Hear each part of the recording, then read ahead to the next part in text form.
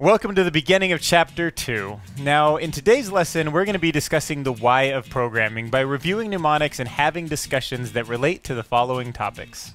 The first one will be, generally speaking, what is an operator and operators. Then we're going to talk about what the arithmetic operators are. We're talking about groupings of operators now. We're going to talk about the comparison, or sometimes known as relational operators. Then we'll talk about assignment operators. What are assignment operators? What are identity operators? And more specifically, the is statement that we'll be seeing a lot of. Then we'll talk about membership operators, which are the programmatic way to ask if a variable is a member of some kind of group, one of our group types from the previous section. And then our final group will be logical operators. So remember, it's not dangerous to wake a sleepwalker. If it happens, just wake them up. So our first mnemonic is going to be a surgeon who's inside of an operating room. And the reason I chose this as our first mnemonic to represent the topic of operations in general is because a doctor's operation is a specific action that changes the patient in a specific way. Now, in a similar manner, we can think of a Python operator as something that takes a specific action that will change a variable in a specific way. So what is an operator? Well, an operator is any symbol that represents an action. And there's a lot of specific operators, so we're not going to try to cover them all, but we'll cover just the big groups in this video, and I'll show you some of the most common examples in the next video. Our next mnemonic is going to be sheep jumping over a fence. And the reason I chose this as the mnemonic for the arithmetic operators is because that's the most simple arithmetic operation I can imagine. Plus sheep plus sheep plus sheep. Each time they're jumping over the fence, we're just adding them together over and over and over and over and over. So what's an arithmetic operator? Well, they're the same operations that you learned in elementary and high school math. They're addition, subtraction, multiplication, and division, the ones that we're most familiar with and that are most common. They also follow a traditional order of operations inside of Python, just like they do in your math classes. And that'll be important when you're trying to construct certain types of algorithms or equations later on, to remember that we're going to follow those orders of operations. Our next mnemonic is the disgusting, tiny, but can get really big tick. Now, the reason I chose this for the comparison operator is because if you look at a tick, as gross as that is, the little teeny tick that's already so small, when it sucks blood, it becomes like a giant, like grape-sized gross thing full of blood. So you can't shake the thought, and that's the point of mnemonics, so we're going to use them as our comparison operator because you can compare a tick with blood and without blood, and they are very different, and it's something you won't forget. No matter how hard you try. Trust me, I've tried.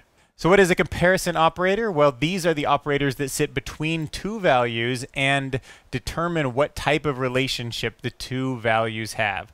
So they're also called relational operators sometimes. And one special caveat of this group is that there is the double equals operator, the equality operator. And it's a question that we're asking between two variables on whether or not they are equal. And if they return true, it means that the values on both sides are equal, like 10 on one side, 10 on the other. It doesn't necessarily mean that they're the exact same variable. They're not pointing to the same location in memory. They don't necessarily have to have the same ID. We're going to learn about a different operator that's going to tell us about that. But the double equal sign is just one of those things that trips up a lot of beginners because it looks a lot like the assignment operator. Now our next mnemonic perfectly plays into this because it is a dog eating a homework assignment, which represents our assignment operators. Now, these assignment operators, like we just talked about, are ones that assign reason to something.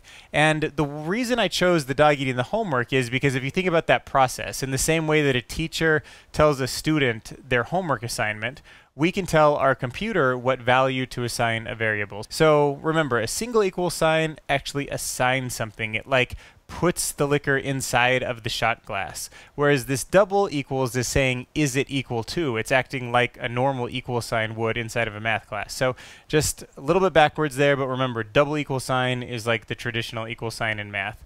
The single equal sign is the assignment operator that we've started getting familiar with in Chapter 1.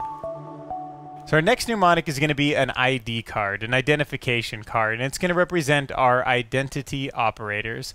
And the reason is because in the same way that you show your ID to someone, and what they're doing is comparing your ID's picture to your real face to make sure you are exactly who you say you are, the operators do the same thing. They check the identity of an operator. Now the identity operator of is, which is actually is, in like English syntax, we would actually write that in the Python code. It's going to return true only when two variables point to the same object in memory. So this is as opposed to the equality operator that just looked for equal values, like the number 10 or the number 12. If those two values are the same, it's okay. The is, the actual identity operator, is actually asking, do these point to the same locations in memory?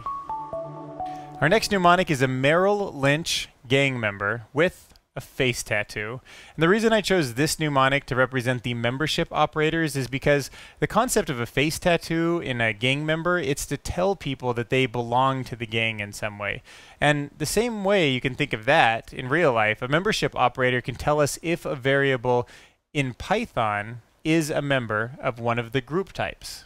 So the membership operator is a great way to test one of our variables to see if it belongs as a member to any of our group types. So lists, dictionaries, strings, tuples, and there's even more that we haven't covered. So any of those kind of group types that can have members inside of them, they can be tested using the membership operators. And our final mnemonic is Spock from Star Trek, and he's holding a polygraph lie detector. And the reason I chose this for our mnemonic is because he's the very definition of a logical person, and these are our logical operators that we're talking about. And the reason he's holding the lie detector is because the way we work with logical operators is with basic truth statement. So what are the logical operators? Well, they test basic truth statements, and you can think about them in English with the words like and the words like or. So like, for example, this statement would be false. There's a prize behind door number 1 and door number 2. But this statement is true. There is a prize behind door number 1 or door number 2. So it's the way that we would work in English with and or, and there's also something called an exclusive or, which we'll cover, but and or for right now would be the best way to think about it, where we're making a decision between a couple choices or both the choices together, things like that. Very logical, very left or right, very 1 or 0, those kind of things will be how we should think about the logical operators. Okay, so let's end this lesson with a quick summary of the mnemonics that we just learned and the concepts that they represent.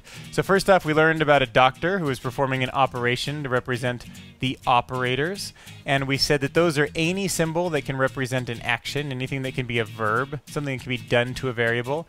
Then we learned about jumping sheep that are going over the fence and how they're the arithmetic operator mnemonic, and the arithmetic operators are the same ones that you learned in high school math and you can find on a basic calculator, and that they also follow the traditional order of operations. Then we learned the mnemonic of a tick for the comparison or relational operators, and these are the operators that compare values on either side of them and then decide on the relationship. We also focused in on the equality operator, which is part of that group, the double equal sign, and how that's actually asking what a normal equal sign would in math. By our next mnemonic, a dog eating a homework assignment, the assignment operators, and how we can use those to actually insert new types, new values into a variable. And then we talked about our identity operators, and we used the mnemonic of an ID card, and these are the operators that compare something in memory to see if they're both in the same location or not. Then we learned about the Merrill Lynch gang member with the face tattoo, and that was the membership operators. We talked about how membership operators test for membership. So we have groups like lists and dictionaries and tuples and strings, and we can test to see if a letter or a number belongs in that group or not. And then we ended with Spock holding a lie detector, and he represented logical operators, which were operators that tested for basic truth statements. So we used, for example, some of the words in English of or and, so that or this, that and this. So now let's pull up our trusty Jupyter notebook and start looking at some of these examples and ideas expressed in code. Subscribe to our Mnemonic Academy YouTube channel for daily uploads that will help you learn amazing concepts through effortless associations.